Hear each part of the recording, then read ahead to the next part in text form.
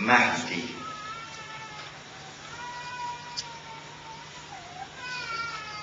In order for the people of Makkah to come out to him, he has to be a well-known person.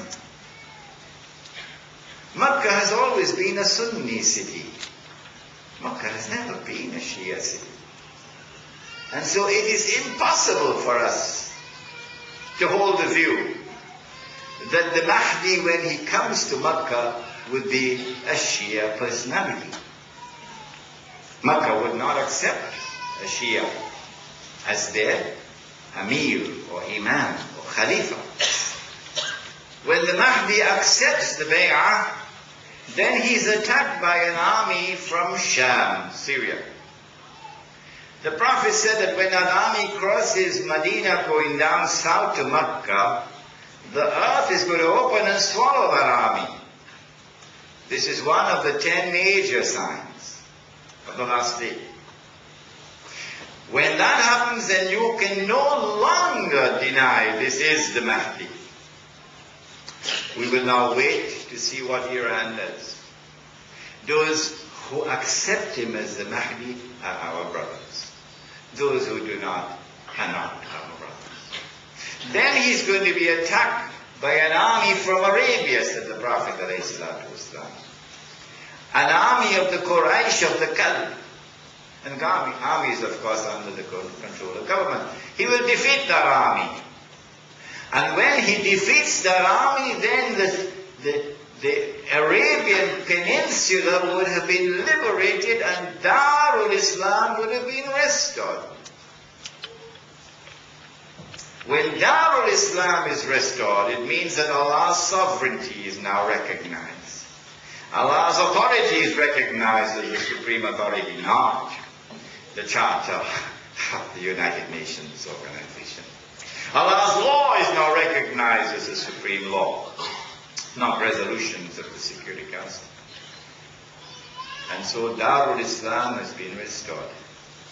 Islam is now re-emerging as a potent force in the world. That's around the corner. It's coming. This constitutes the most potent of all threats to the state of Israel. When the Islamic revolution comes to Arabia, the heartland of Islam. And so Dajjal has to do something. And so he attacks the Mahdi. The Prophet said, alayhi salatu wasalam, he's not going to be using tanks for his attack. The Prophet said he's going to come from the east. He pointed his fingers to the east 20 times. He's going to attack from the east. How will he attack? Dajjal is going to ride on a donkey. The donkey will travel as fast as the clouds. The donkey will have his ears stretched out wide. I traveled on that donkey to go to Hong Kong last week. So, you're talking about fighter aircraft, big aerial warfare. Dajjal is strong in the air. He has command of the skies. He has his fighter aircraft. He has his helicopter gunships and so on. But when Dajjal attacks, the angels will defend Makkah and Medina, and Sahih Muslim says that the attack will be diverted to Damascus. And then the Prophet ﷺ has described in some detail what is now going to happen. It is reminiscent of what happened over there by the Red Sea. When Moses alayhi salam and Banu Israel, it would seem were cornered. No way out. They were between the devil and the deep blue sea, remember? And at the last moment Allah intervened. Similarly, history repeats itself one more time. When the whole world believes that Islam is a spent force, when the whole world believes that the moment has come finally and at last to finish with Islam, it is at this moment. Dajjal is outside the masjid, says the Prophet ﷺ, followed by 70,000 Jews from Isfahan, which means that the state of Israel power in the state of Israel will move from the European Jews to the Jews of the Arab world. That transfer of power has already started. Dajjal is outside, followed by 70,000 Jews from Isfahan wearing the Jewish shawls. And the Imam is inside the masjid, and the masjid is barricaded because Israel has invaded Syria. It's at this time when the Salat is about to take place, this last moment that Allah intervenes. And the true Messiah comes down with his hands resting on the wings of two angels. And Jesus comes down in the masjid.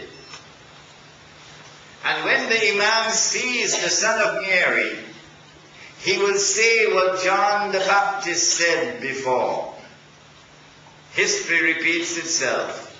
He will say, here he is, this is the son of Mary. Positive identification.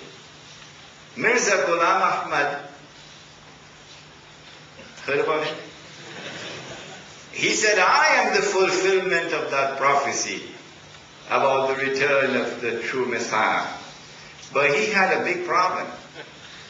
His problem is that the Messiah who is coming is the son of Mary, and he happened to be the son of a Punjabi woman.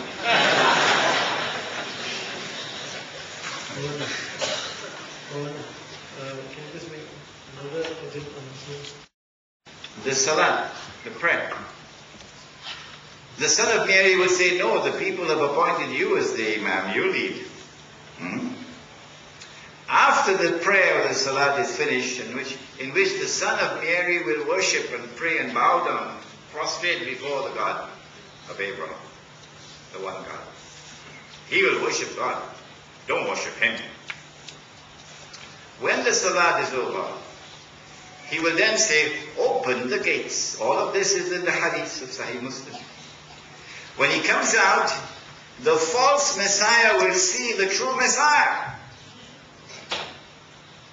And the false Messiah will become so scared that the Prophet used an Arab expression. He says he's going to melt like salt melts in water. And then the false Messiah will flee. In which direction? Baghdad? No, the state of Israel. And the true Messiah pursues him and overtakes him in a place called Lud. And Lud is the headquarters of the Israeli Air Force. So it's aerial warfare. And the true Messiah now kills the false Messiah.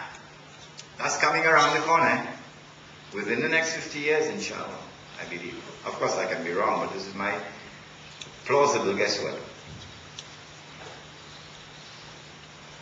When the true Messiah kills the false Messiah, then an essential component of the support of the state of Israel and of the world order that controls the world today would have been demolished.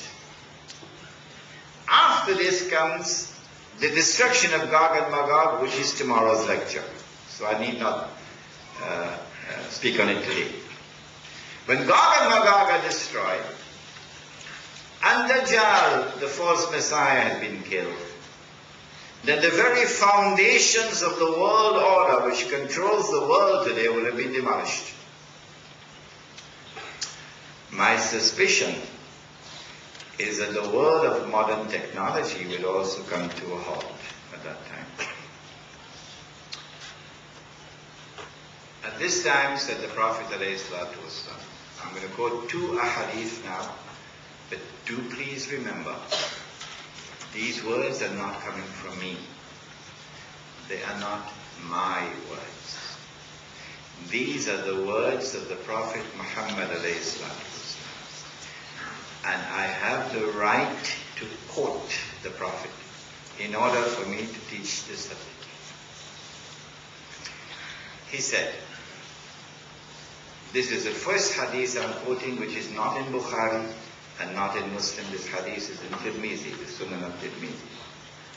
He said, when you see the black flags coming from the direction of Khorasan, go and join that army, even if you have to crawl over ice.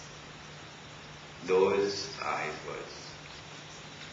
Where is Khorasan? The illustrious Pakistani scholar Dr. Israr Ahmad has done the research and has explained to us that Khorasan at the time